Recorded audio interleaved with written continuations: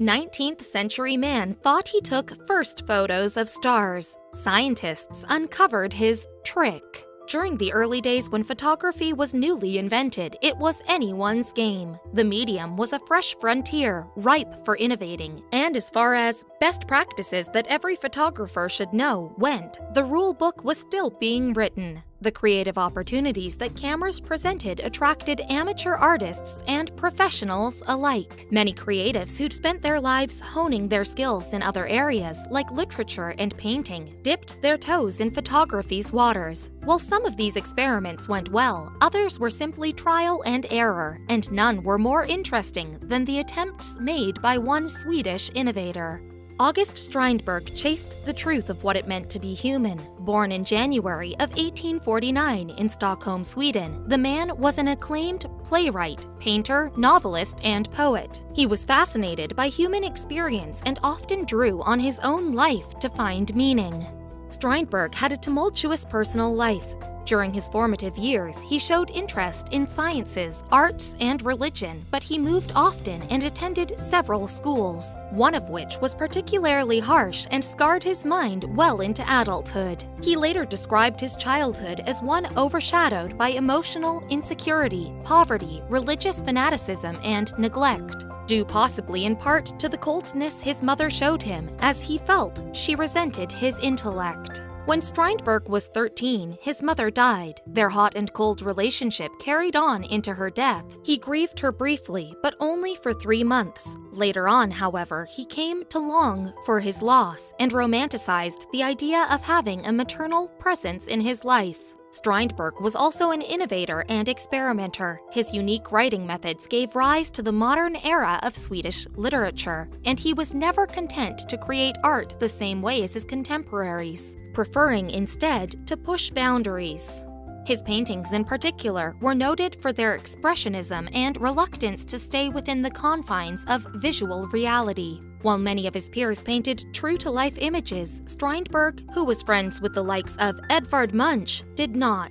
Rather, he chose to paint only when he was feeling strongly emotional. The results were stormy landscapes, often of the ocean, clouds, or craggy hills, and were later regarded as some of the most original art produced in the 19th century. In the 1890s, Strindberg became interested in photography. To save his talent as a writer, he began taking self-portraits and photographs of his friends and children. For a while, he was content with producing formal, seated portraits in the style of the time. But Strindberg wanted as few intermediaries as possible between the object being photographed and the photographic emulsion. He saw lenses as obstructions that would distort the true nature of what was photographed. In his mind, even the lens in the human eye was faulty. At first, Strindberg ventured out from lens photography into the realm of pinhole cameras and photograms. Pinhole cameras worked by allowing light to reach an emulsion directly through a tiny hole in the side of an otherwise light-proof container.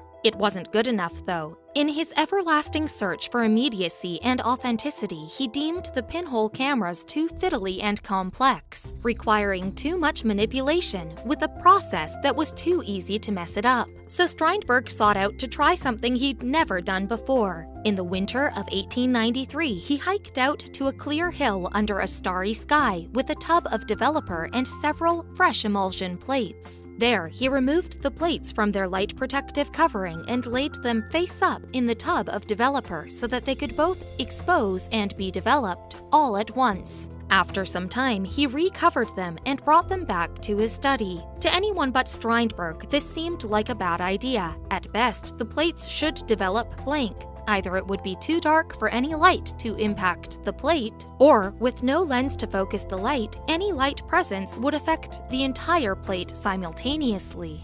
Strindberg was undeterred, though. When he pulled the plates out of the developer, they were covered with little sparkles and specks and blotches, which surprisingly mirrored the constellations and nebulas seen in a night sky.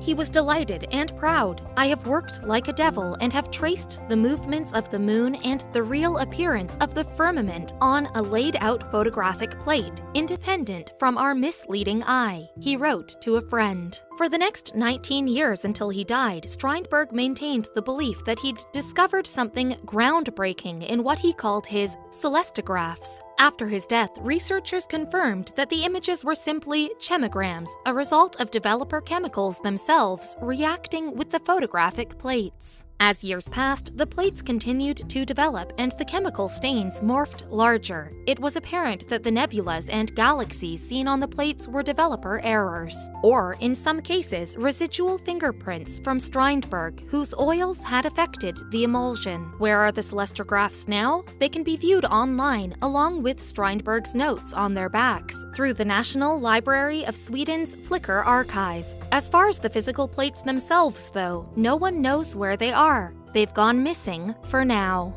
However, until the celestrographs turn up again, Strindberg left plenty of other work behind to enjoy. He was a much better writer and painter than he was a photographer. But sometimes artists just have to try new things and see what happens.